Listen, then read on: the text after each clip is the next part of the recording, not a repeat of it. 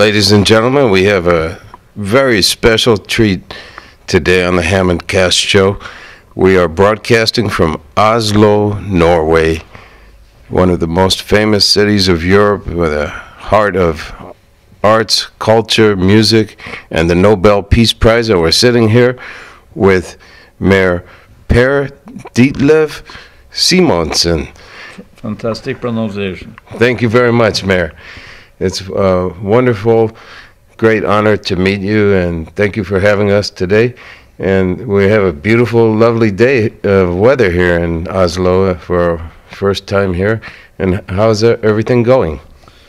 Oslo is an old city, about 1,000 years old, and just at this time we are in a very good period. The city is growing rapidly, it's very dynamic, and people are generally happy here. So things are going well. Well, you're looking well, and big surprise as we met Mayor Simonsen, he told us that he went to school at UC Stanford. It is UC Stanford? Stanford University. Stanford University, that's right, in Palo Alto. In Palo Alto. Right.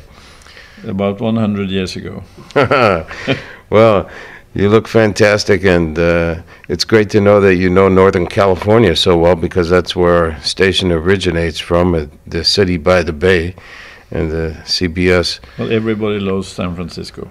Yes, and you know, Tony Bennett had the big hit, I Left My Heart in San Francisco, and I always tell everybody when I come to Europe, I left my car in San Francisco.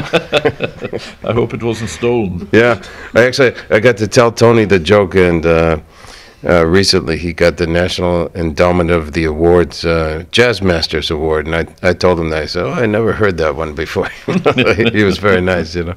But you were in California recently? Last year, in October.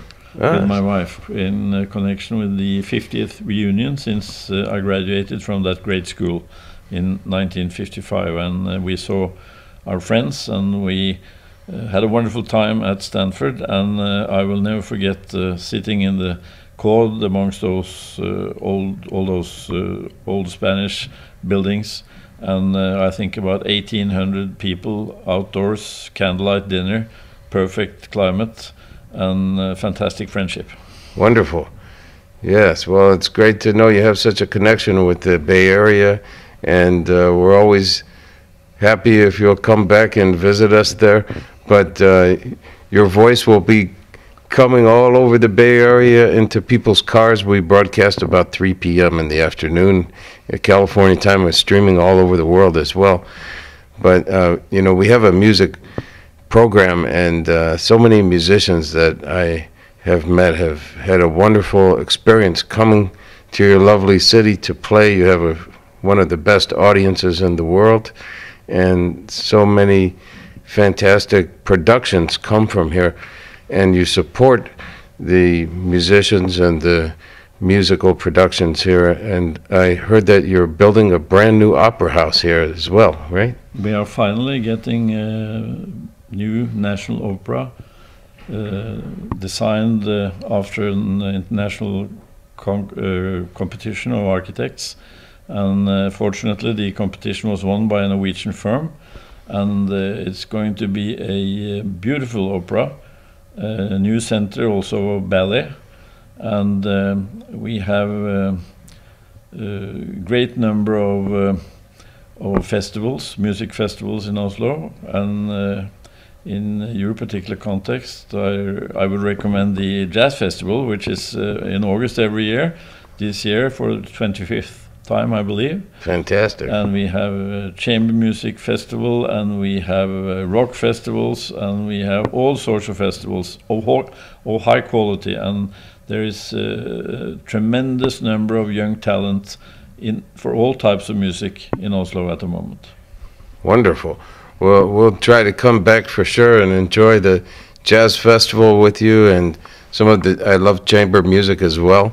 And the city is very easy to access by the sea, by the air, by train. We enjoyed your wonderful high-speed train from the airport, and it's a beautiful shape, to very aerodynamic and very quiet, you know.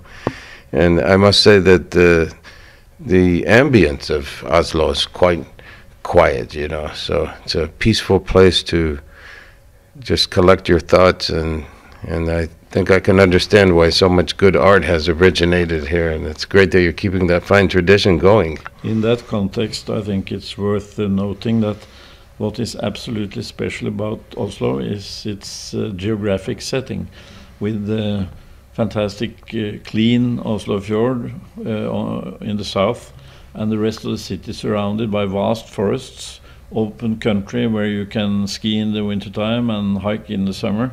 And on a good winter Sunday, you know, half the population would be outdoors. And I think the nearness of this nature to the cultural center and to the urbanized areas is maybe the best thing about Oslo. And it gives us the possibility for a way of life which is almost unique.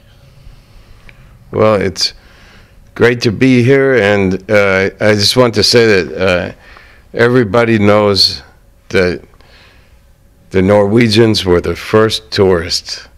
So today we are tourists, and we wanted to come and see where the first tourist came from and get into the spirit of everything. And we were so lucky that you had the time to see us, and I want to thank you very much for having us in your wonderful quarters here, which is that we're surrounded by incredible art here, and we're going to enjoy looking at it. There's a lot of incredible things to see here, and thank you so much.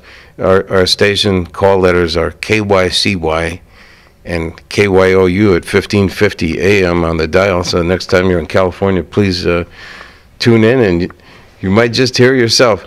But because we're called KYOU, have you got anything to sign off to our listeners with? Well, I will say that after this I owe you something, and then I hope that some of my friends in California hears this, and I tell them that I look so much forward to get back to that wonderful part of the world. Thank you so much. Ditlev-Simonsen from Oslo, Norway, folks. And we hope to see you here in Oslo, Norway.